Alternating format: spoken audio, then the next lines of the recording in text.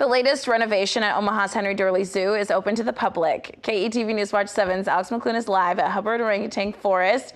Alex, there's a lot of families out there, huh?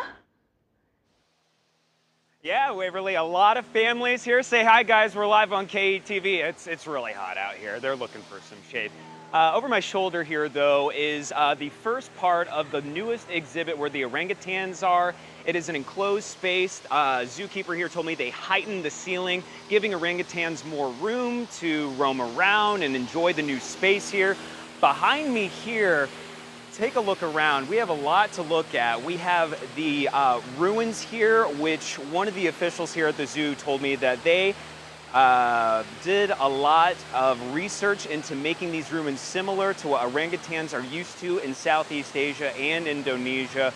Also out here, if you've heard them hooting and hollering, are the siamangs. They are not a monkey, but they are a gibbon native to Southeast Asia. You'll hear them really from any part of the zoo, but I guess they've had enough of the heat out here and have been seeing a lot of people. You'll hear them at any second, but also out here, Waverly, a waterfall. It's just another one of the elements that the zoo has put together to reveal this exhibit after a 4-year renovation, also carried through the pandemic.